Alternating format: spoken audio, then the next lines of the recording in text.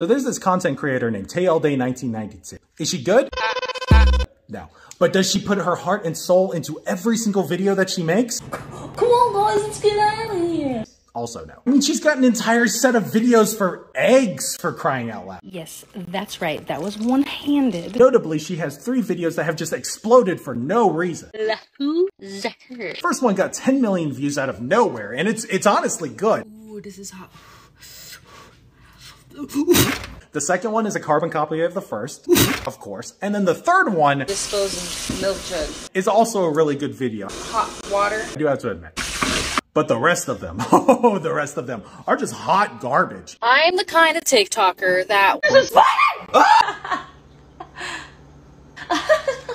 But they're the sort of train wreck that you can't look away from. I'm really exposing myself here. Turn to the side. Yeah, that's what it really looks like.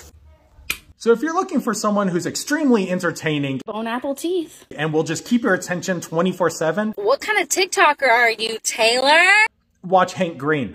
But she's really good.